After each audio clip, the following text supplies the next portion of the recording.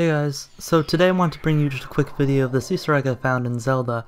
It's a chicken Easter egg, and I'm pretty sure, at least I heard from some people, this Easter egg has been in other Zelda games before, but I just found it pretty interesting and I accidentally stumbled across this. First of all, I'm sure you knew this, you can fly with chickens, so if you pick one up and then run to the top of the mountain, you can just jump off and you'll be able to glide like you do on a paraglider. And just by the way, this video won't contain any spoilers. This is Kakariko Village that you discover soon after you start the game. So basically the way this Easter egg works is if you take out any sort of weapon and hit these chickens in Kakariko Village like multiple times, they'll get angry and they'll swarm you like you're seeing here. Sometimes they'll drop eggs, but if you hit them enough times they'll get enraged and then swarm you. And let me show you what it's like without me talking over it and just the game sound.